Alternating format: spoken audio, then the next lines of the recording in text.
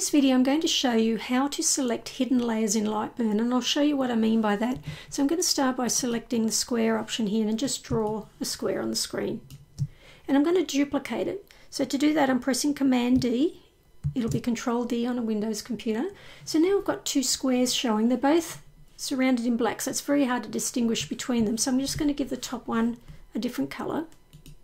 So we've got two squares here. You can see that reflected over here in the Layers panel. One is in black and one is in that pinky purple colour. Now if I wanted to select the black square and I clicked here, it still won't select it. If I come over here and try and move that square out, I'm thinking I've selected this, but if I try and move it out, you can see only the top one, the pink one, moves. I'll just undo that.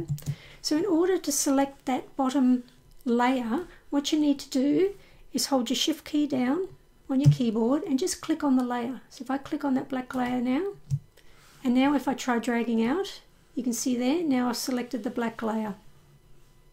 Okay, so it's simple as that. So thank you for watching, and if you enjoyed this tutorial, please give us a thumbs up and don't forget to subscribe to the channel for more.